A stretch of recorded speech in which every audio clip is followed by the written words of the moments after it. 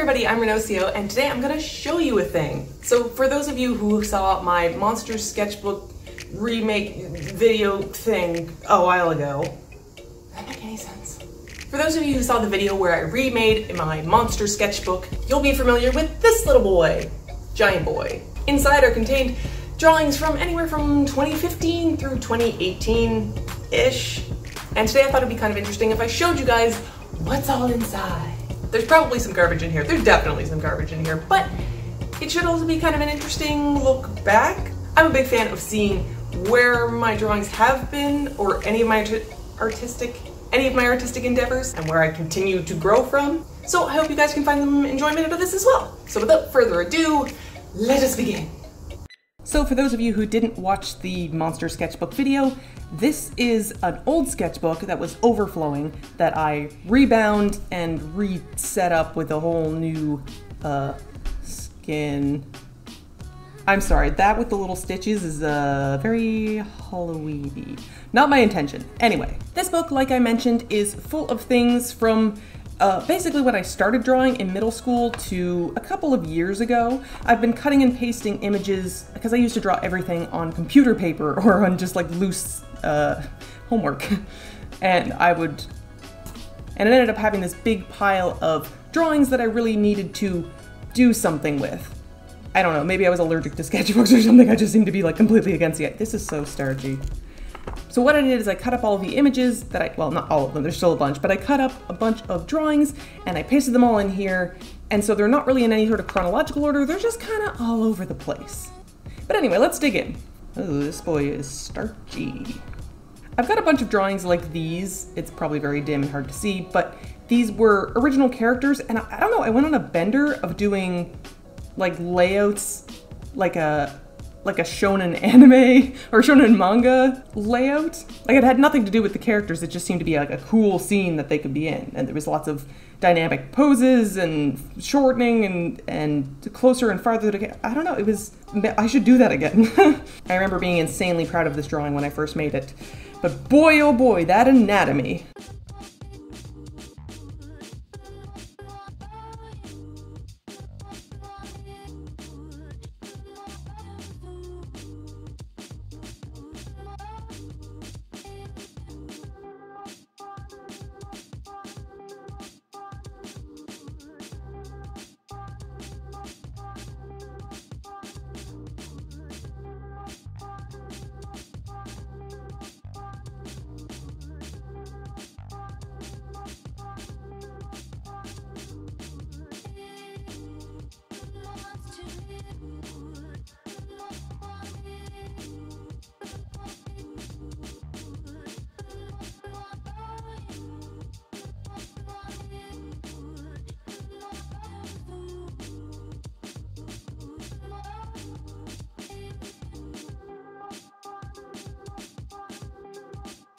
Just please ignore the not safe for work content. I wouldn't say this is the only smut I've ever drawn, but it's certainly some of the few that's ever been shown anywhere. Shout out to my Discord group. What is that? Is that food? Some of these papers are made of very thick material, and so they don't stick down, no matter what I do.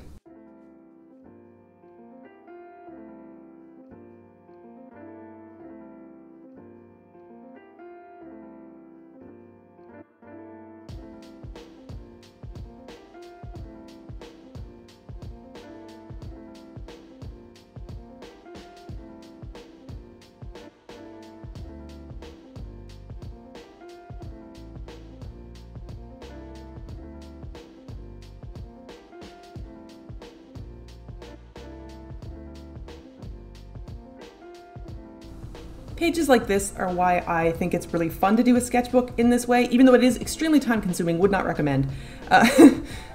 Having really, really old drawings, this was probably fresh out of 2005, next to much more recent drawings. I think this was probably 2016, 17-ish.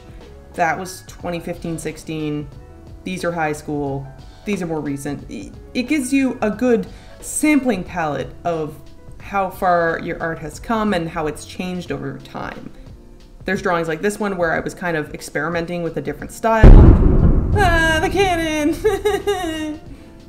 Anyway, like I was saying, there's drawings where I was playing around with different styles. There's some where I was trying to do more realism sort of thing. There was a lot of playing with OCs and then learning how to do different face shapes, and it's really interesting to me to see all where I've been and where I'm going with art.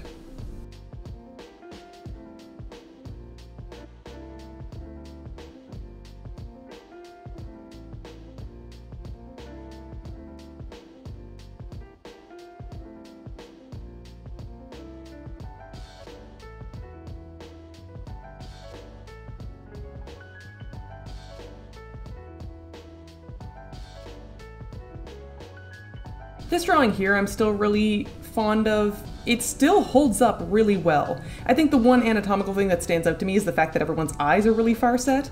But beyond that, this was a bunch of OCs that I made up in middle school, high school sort of thing. And like I mentioned before, I was doing a lot of really interesting posing and scenery and just playing around with the characters. And like, the posing and composition of this one still really holds up. I still really enjoy it. Maybe I gotta go back to like the stuff I was doing at this time to re-inspire myself to try new things, to really kind of like push myself out of my comfort zone.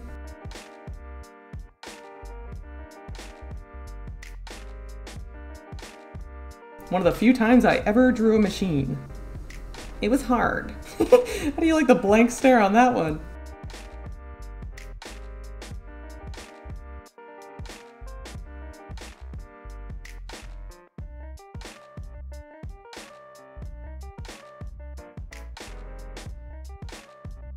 Sometime in 2017, 18, I started, because before this I'd always done everything in pencil all the time and, you know, very rarely play around with color. But in this one, this year area thing, I started playing around with ballpoint pen, and I actually found that my sketches turned out really well. I don't know if it was because I was really inspired at the time, I was really into Steven Universe, or if it was just that like having a new medium or knowing that I'm probably gonna mess up with this, it's fine, was like very freeing, but I had a lot of really good luck with the ballpoint pen.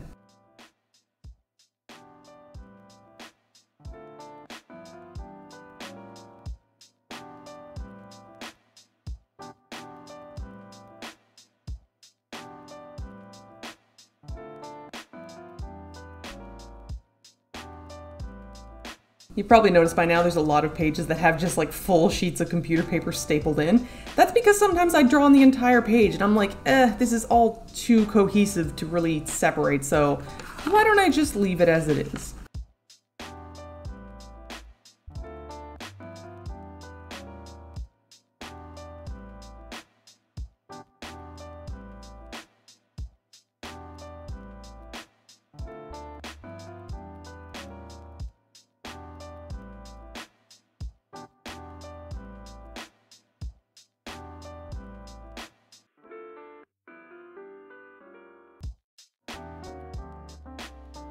I remember really liking this one at the time too. This was drawn in 08 and I had intentions to color it, never got around to that. Likewise, this was supposed to be a birthday present for somebody and I just never finished it. Oops.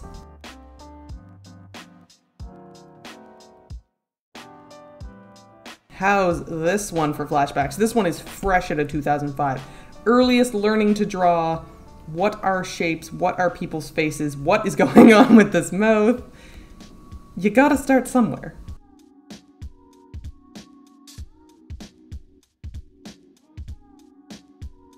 I remember these being characters I made up in a dream.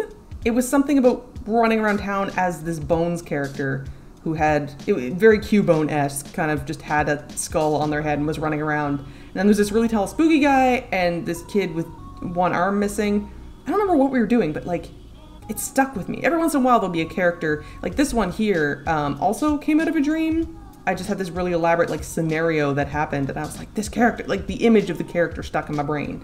So I drew it out and now they're stuck with me forever. Every once in a while I'll try to draw some animals, but not my strong suit.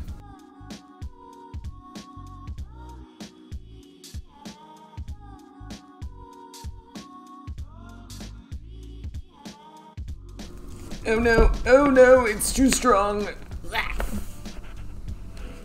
Oh, sorry about that one. This one is extremely funny to me because it was a whole bunch of friends from online, and I drew my partner in here, and B does not look anything like I drew. Whoops.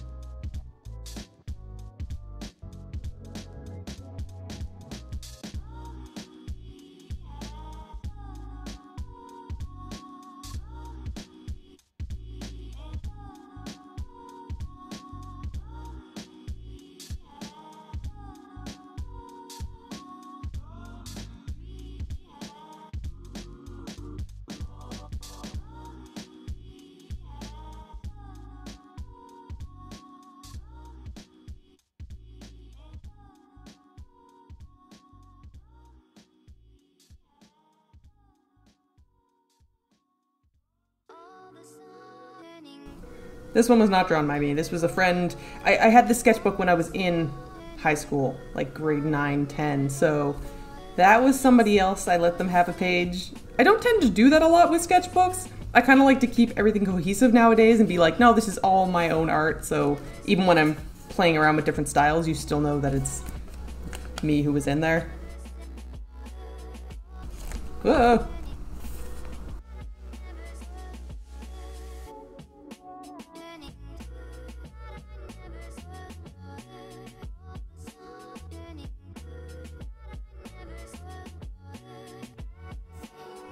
This is the main reason I don't like playing with alcohol markers so much. They bleed through the other page and then I'm just hyper aware of the color there.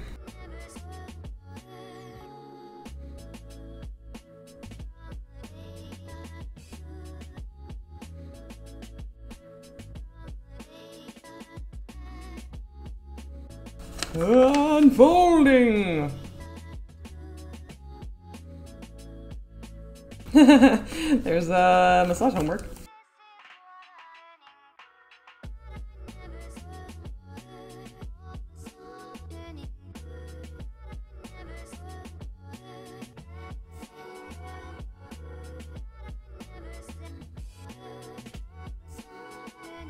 This one probably still is my finest work.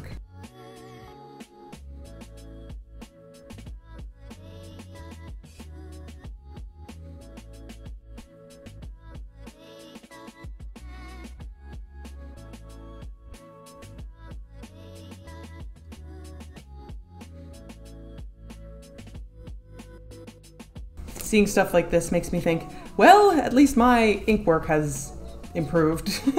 I didn't do a lot of ink work before, so it's nice to see that there was some Why are your eyes so wide set? This was that cartoony style I mentioned that I went on a bender for. It's so cute.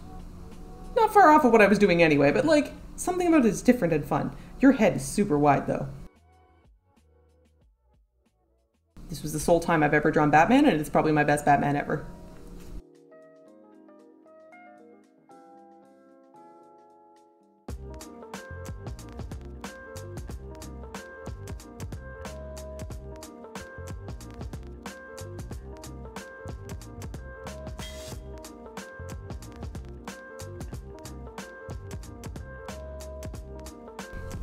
It's weird how periods of art sort of flux.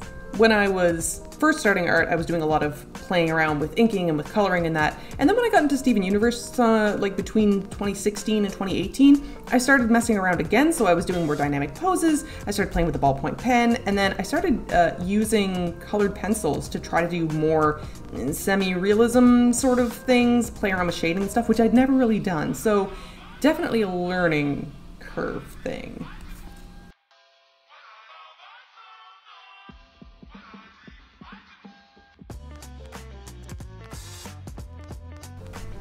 This was also something drawn by somebody else. Actually, the same person that did the other drawing back there. We shared a lot. I had someone tell me in a tag or a comment once on Tumblr that this amethyst looked like, what was her name, Dijonay from Proud Family? It's still the funniest thing anyone's ever posted on one of my drawings, and they're absolutely correct.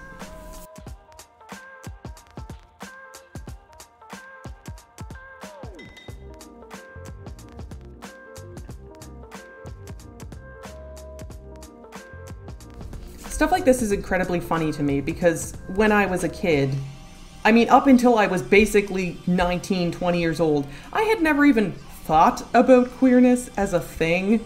Like, I was the ultimate sheltered child. It never occurred to me that was a thing. So here I am, like nowadays everybody's shipping Zuko and Sokka, rewatching Avatar, and everyone's on board with it, but at the time there weren't a lot of queer ships, and the ones that were, I was kind of like, and I didn't even realize that was a thing. And then here, my gay ass is like, but what if these two characters? And like, I never drew them kissing or anything, I was just like, yes though. Like, you dumb queer bastard.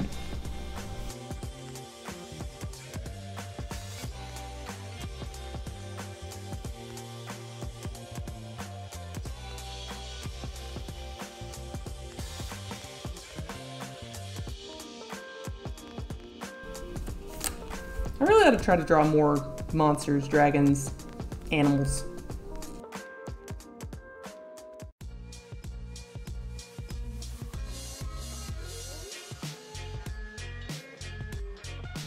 I remember designing these costumes when I was very young and dreaming about going to San Diego Comic-Con, back when Avatar was still running and very big. And obviously that never happened, but I did end up actually making a badger mole. Not a costume, but like a plush toy that's the same size as my appa.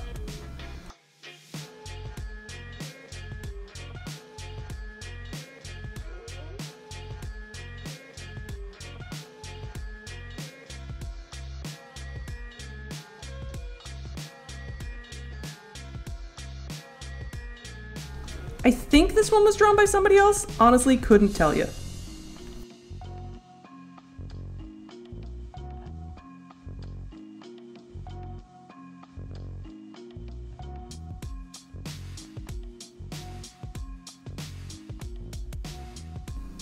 Man, those pen doodles are really fun though. I gotta go back to that. Just ballpoint pen for days.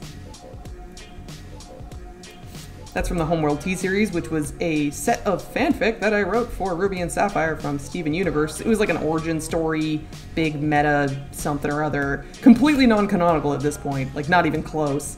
But it was fun while it lasted, and it kind of exploded. So, that was a thing.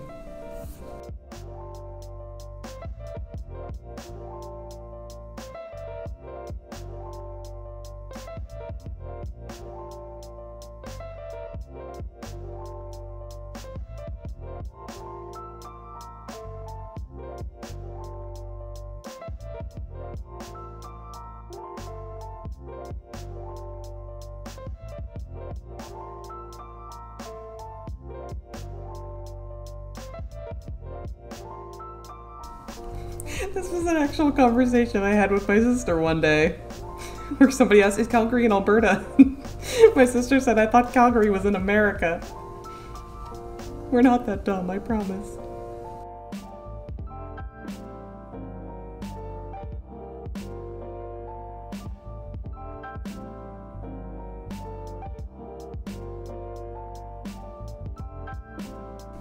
Every once in a while I'll do like a cool monster design, and then I'm like, damn, why don't I draw more of these things? And then I remember, because I can't replicate them, I draw them once and then it's like, well, that's the only time you'll ever exist.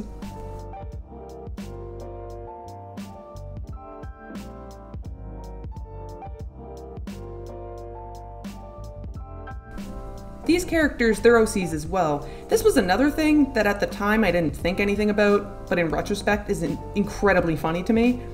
Whereas I was drawing these three as like a poly trio, and this character in particular I was referring to, I had a lot of pages where I was talking about their gender, about feeling more male or more female, or being ribbed about like, oh, you're acting or looking girly, and then being like, I don't know about this. And I didn't realize that like gender divergence was a thing, that there was anything beyond the binary. Like, clearly I'd never applied it to myself, but just in general, I didn't realize it was a thing, and yet here I was creating a non-binary character without realizing that's what I was doing.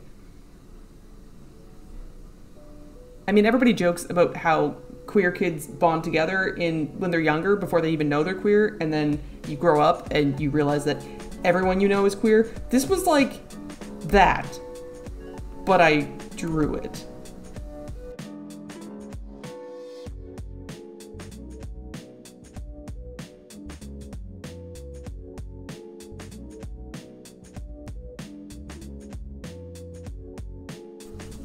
this drawing still holds up really well. I did it all in ballpoint pen, mechanical pencil. That's the thing. And like Aang's face is a little derpy, but overall, the composition of it still holds up and the shading's not bad. Especially for somebody who didn't normally do that sort of thing. There was this whole thing with Toph and Aang and this theory about Ko the face stealer, and it was a big deal when I was into this ship and the Avatar was a big thing. I think I personally probably made like 80% of the art about it. I'm a one-man army.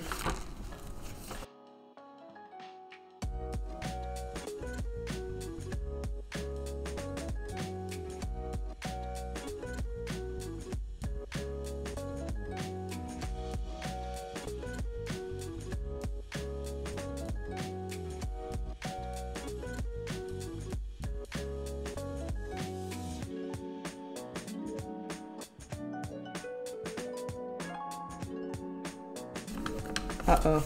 Oh no. Oh god. Well, there's a drawing under there. Just, I remember seeing somebody at a convention who was doing very dynamic inking, and I decided I wanted to try that. So, here's where I began my inking journey.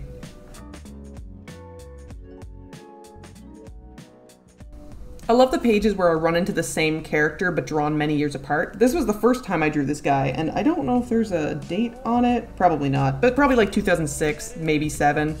And then this one I think was 2008. So like maybe a couple years difference between these two. Same character, big improvement.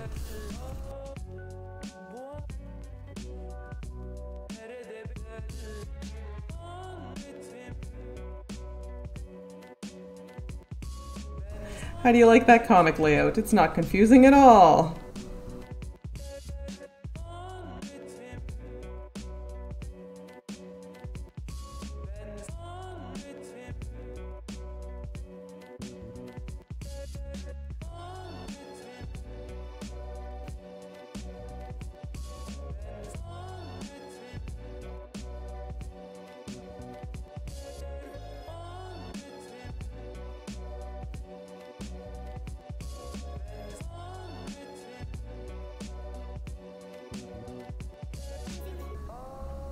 So y'all remember that dragon dance from the one episode of Avatar: The Last Airbender? Yeah, your boy went through and figured out how exactly it would work in real life. Like, I went through screenshot by screenshot and plotted out how the dance should go. So I did actually draw that out. That does exist. I used to be able to do it.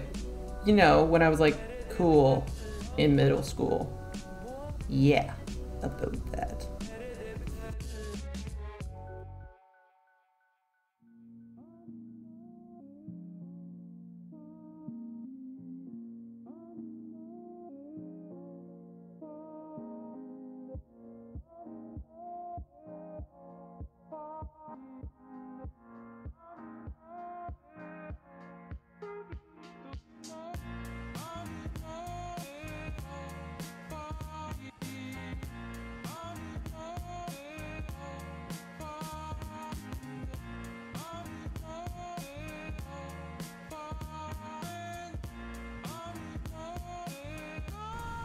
This was a finger painting that we had to do in art class in like grade 12, and it doesn't look anything like me, but it sure kind of does look like Kina Grannis.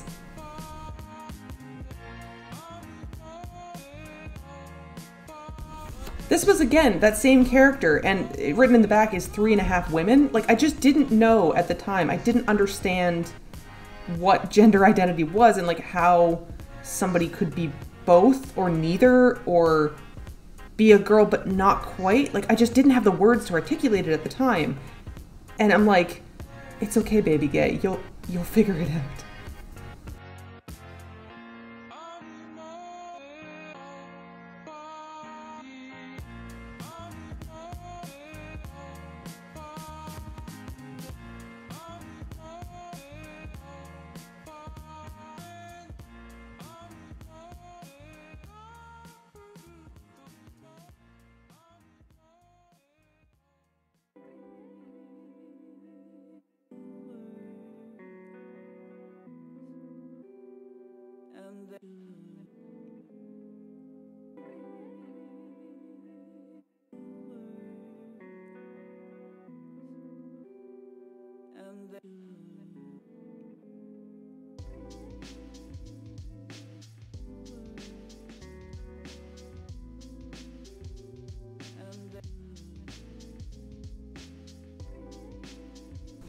this is the other half of the dragon dance.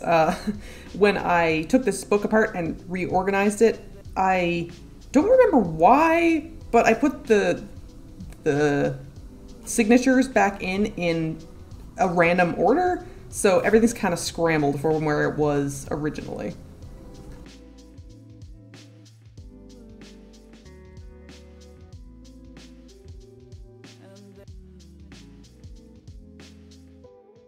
So that's the end of it, guys. I hope you enjoyed watching this. If you did, please let me know with a like or a comment or whatever. And if you'd like to hang out and see more of this kind of stuff in the future, feel free to stabby scrooby, and I will see you in the next video. Okay, bye! Those of you who watch my monster sketchbook I'm sorry if you guys can hear that drilling noise. I can't do anything about it. They've been in construction at my building for months now, and I've been waiting for a good day to do this, and there just isn't one. They're just constantly doing the drilling. So that's the end of it. Oh god, I just shook the whole table. Those of you who watched my monster sketchbook video recently have seen this. I just hit myself in the face with it. Drilling intensifies. Why are they like this? Please, please, please. 10 minutes ago, this was not happening.